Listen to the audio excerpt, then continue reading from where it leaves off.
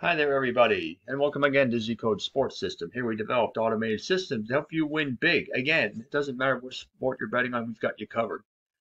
Before we get into some Major League Baseball action for June the 17th, again, I want to invite you to join, and you'll have access to the VIP Club section here, and you see these tabs across the top here. These are all tools that will help you make your picks.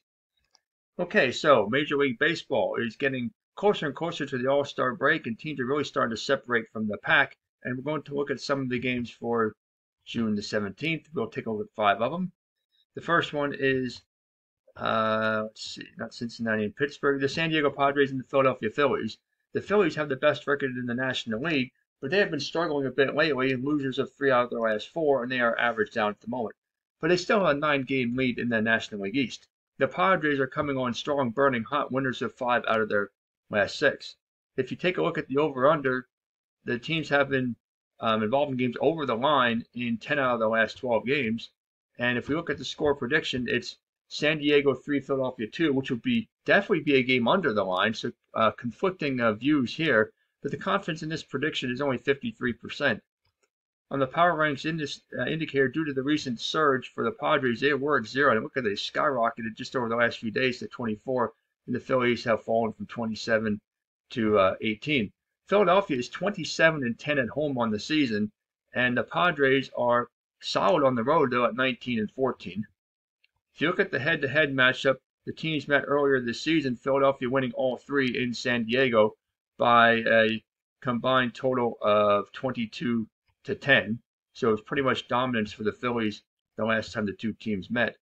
If you look at the stability factor, the Phillies are among the most stable teams in the league at plus 21, while San Diego is very inconsistent with regard to their favorite underdog status. They're just at plus 3 at the moment. In the end, I like the Phillies. They have the best run differential in the National League at plus 103. I really like the Phillies at home, and I think this will be the game we're going to pass, though, on the over-under. The next game is Boston and Toronto. In this AL East battle, we can see Boston's coming in burning hot, winners of their last 2, 3 out of their last 4, while Toronto has averaged down 3-3 over their last 6. If you look at the over-under, you can see over the line in 7 out of the last 12 games between the two teams. The score prediction has Boston in a 9-0 blowout, but take a little caution with this prediction because the confidence is only at 42.6%. On the power ranks indicator, you can see how Boston is on the strong upward trend right now up to plus 27. While Toronto, they've been up and down. You can see they are now at plus 9. Let's see if the two teams have met yet this season. And no, surprisingly for a divisional matchup, the two teams have not yet met, and we're almost halfway through the season. Stability factor, both teams are moderately consistent with regard to their favorite underdog status at plus 8 and plus 7. Let's see, the Red Sox are above 500 at home, which is a good thing to compare the home and away records, and the Blue Jays are 16-15 at home. So, actually, yeah, Boston, I said at home, Boston's on the road. So Boston is a solid road team, and the Blue Jays are 16-15 at home. In the end, I like Boston to win this one on the road in a game over the line.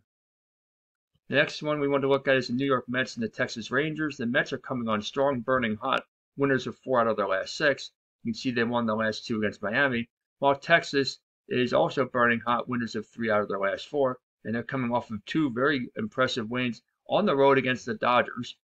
The score prediction is for the Mets 5, Texas 4. Confidence in the prediction a little bit less than the toss of a coin at 48%. The teams have been trending in games under the line. 4 out of the last 5 games have been under the line. If we look at the power ranks indicator, strong upward trend for the Texas, plus 5 all the way up to plus 29, and the Mets on the upward climb as well up to plus 21. New York is 15-14 on the road, and surprisingly Texas is a below 500 team at home. So neither team has been very consistent regarding their favorite underdog status, and Texas is plus 3 in the run differential, and the Mets are minus 28. So in the end, I like this to be a Texas win at home, and I'm going to pass on the over-under. The Giants and the Cubs. Both teams are hovering around the 500 mark. The Giants average up winners of 4 out of their last 6, while the Cubs are ice cold down, just 2-4 over their last 6. If you look at the over/under, 5 out of the last 12 games have been over the line. So in general, there's been a tendency for under the line scores with these two teams in their games. San Francisco is predicted to win in the score prediction 7-2. Confidence in the prediction again is rather low at only 50%. All of these have been pretty low so far, probably because there's still 3 games out at the time of this recording before the game time. San Francisco is plus 25 on the upward trend on the power ranks indicator, while the Cubs, you see, have plummeted from 9 down to 1. Head-to-head wise, the teams have not yet met this season, so we don't have to really take that into consideration.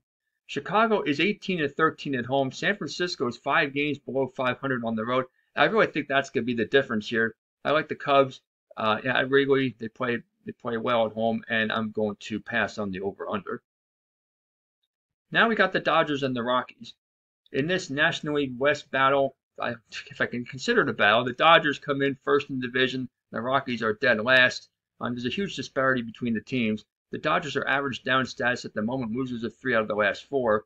And ice cold down for the Rockies. They have lost 4 out of the last 6. The score prediction, though, is for all Los Angeles 9-3. Confidence in the prediction at 47%.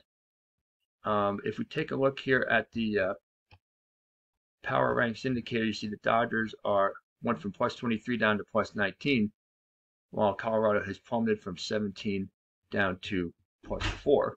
Take a look at the over/under. The teams have been trending on opposite sides of the line. The Dodgers under in the last 2, the Rockies over in the last 2. In the previous games, it was the Dodgers over and the Rockies under. So it's a little bit of an inconsistency as far as trying to place a bet on the over/under, considering that scenario.